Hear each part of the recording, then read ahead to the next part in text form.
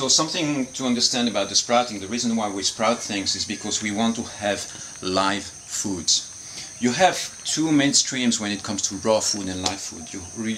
Those are really two different lines of healthy eating styles and nutrition and philosophies.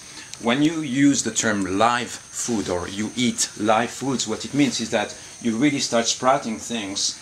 And the reason why you do it is because, for instance, when you take an almond in its original form, before it's sprouted, it contains what we call the enzyme inhibitors. So the enzyme inhibitors are biochemicals that are blocking the biochemical processes in the almond, so that when the almond stays somewhere, it can stay there for like months, weeks, maybe even years. Sometimes you find seeds in some pyramid somewhere, and then you put some water on them and you activate them, and then they start sprouting.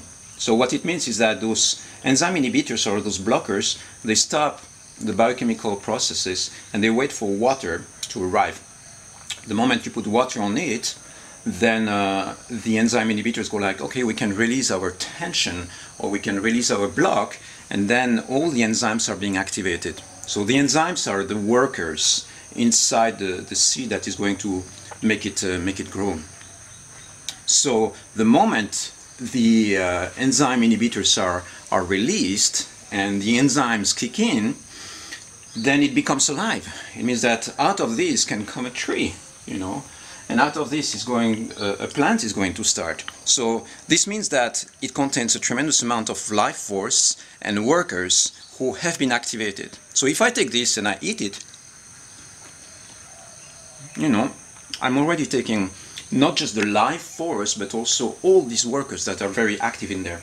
So if I take the original product, for instance, if I take an almond which hasn't been soaked, compared with an almond that has been soaked, an almond that hasn't been soaked, because it contains all these blockers that are still active, you take it in your stomach and it's going to slow down or even completely block your digestive process, because the enzyme inhibitors are blocking the biochemical processes. So the moment you soak it for like 12 hours, then suddenly you have all this life force which is activated that you can start enjoying. So this is why we sprout. This is why you have all these sprouted things.